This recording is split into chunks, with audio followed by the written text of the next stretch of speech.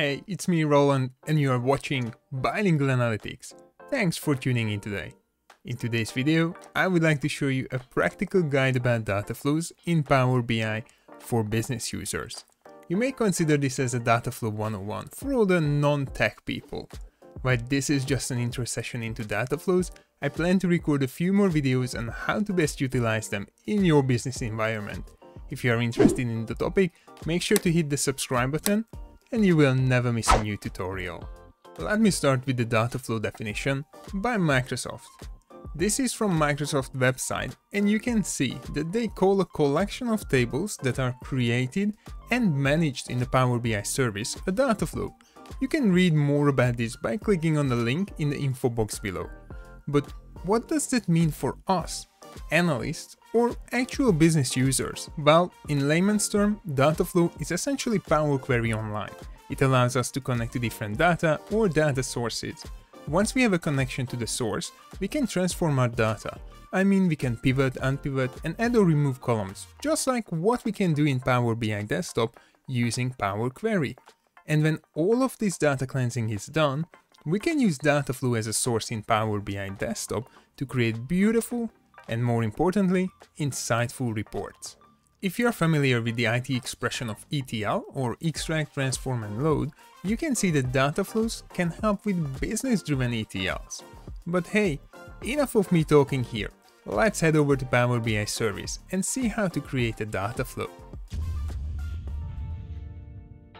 Here I am on my DataFlow 101 workspace and I'm going to click on New at the top left corner and select DataFlow to prep, clean and transform data.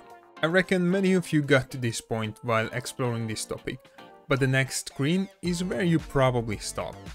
It could be a little bit overwhelming to know which option to choose, especially if you're new to all of this. Let me tell you something, if you just want to start somewhere, click on Add New Tables and the next screen will be much more familiar. You see, I told you. This is Power Query online. You have the same GUI to use and similar connectors to start from, just like in Power Query within Power BI. We can connect to an Excel workbook, to a SharePoint folder, or even a SQL Server database, and of course a few more other data sources from this list. But today I'm going to focus on the SharePoint folder connector, as I have a very specific, real-life example that I would like to share with you. Do you want to know what made me tweet this at the beginning of 2022? It all started with a small project where I finally had a chance to explore data flows. I had plans to create a new report for the team and update, refresh and maintain that report, adding one more task to my list of responsibilities. However, as it sometimes happens, priorities have changed and I ended up not having enough time to do any of that. I'm pretty sure that you have experienced this before.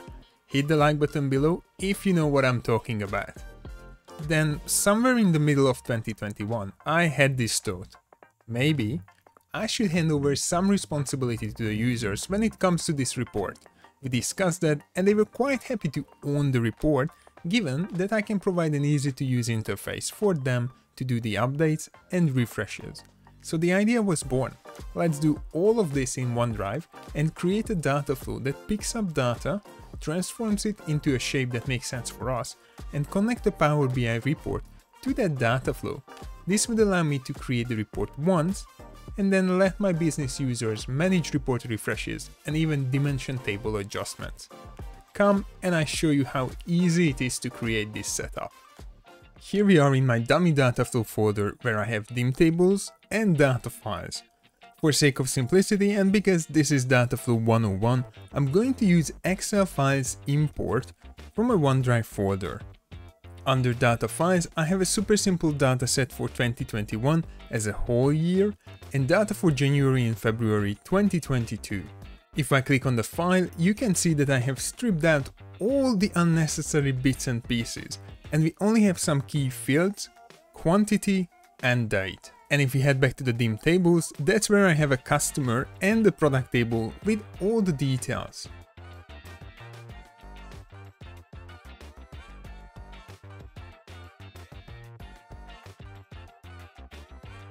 Once again, this is just a quick demo with a simple structure that many of you can use as a starting point.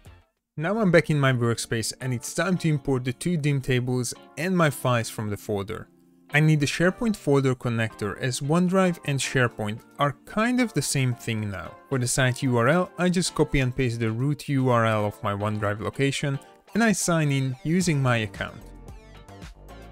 After I click on next, I can see all the files I have in my root folder. Let's just start by transforming the data, as I only need a handful of these files. And look at this, all of this, it looks familiar, right? Again, this is Power Query Online. You can remove columns or rows, use first rows as headers, change data types, and heaps more that you would normally do with Power Query.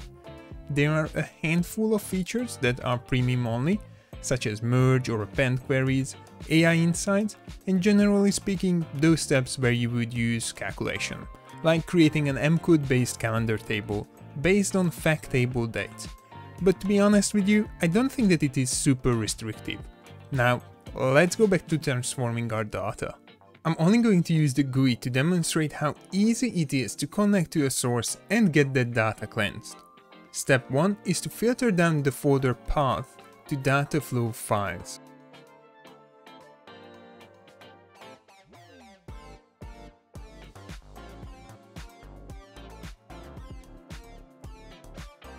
Step 2 is to filter the name of the files to data.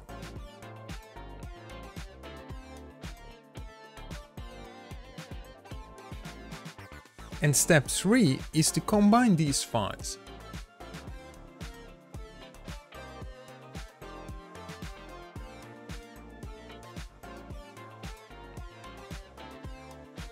Once again, we get the same Power Query experience using the first file to pick up data from and an Excel spreadsheet. Let's just click OK.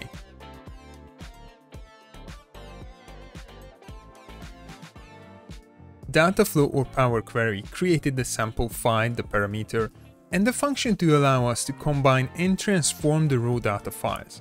As a final step here, let's just rename the query to data and click on Save and Close. Power Query Online then validates the query and asks us to name our data flow. I'm just going to call it DataFlow 101.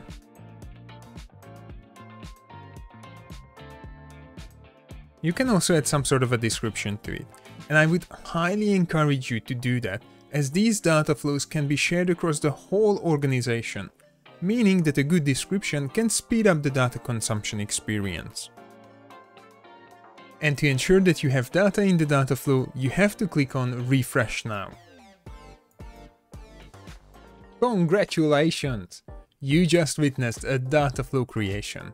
And it only took a few minutes using Power Query Online GUI. With all these different features and names in BI tools, it could be overwhelming to know when to use which one. I hear you. I was also hesitant to use Dataflows for a while until I found a good use case. Since then, I'm a huge fan. But wait, so far we have only covered how to connect to a data source and how to transform our data using Power Query Online. So you might ask the question, Roland, how can I use Dataflows in my report? I'm glad you asked.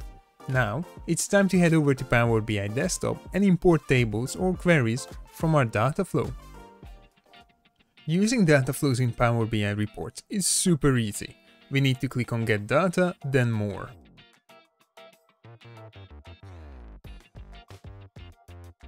Search for Dataflow, and even though our knee-jerk reaction would be to use Power BI Dataflows, I was told by the great Alex Powers that Dataflows or Power Platform Dataflows should be used.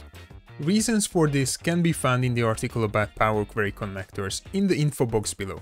After we jump that hurdle, we can select workspaces as we created our Dataflow in a workspace called Dataflow 101 and select the tables or queries we want to import. As you see, I also imported the customer and the product dimension tables using the same logic with SharePoint Online folders. Do you know what's the best part? All the data messaging has already happened within the data flow, so users of the Dataflow can just simply load the data. There is no need to transform it. Isn't that fantastic for those who are not great data modelers? They can just use the data as is.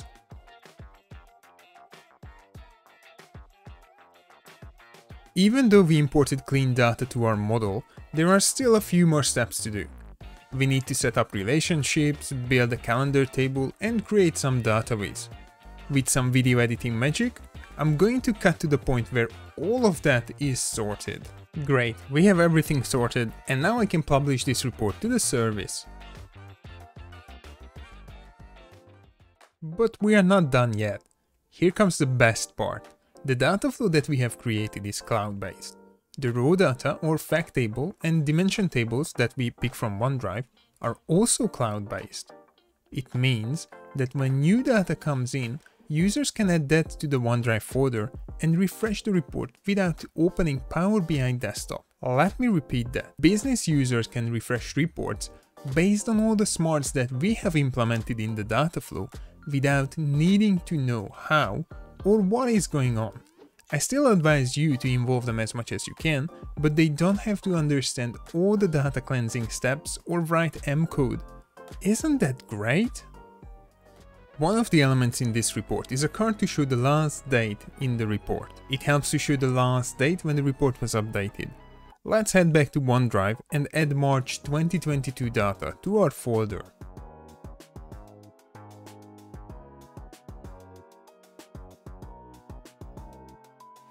Back to the data flow and hit refresh.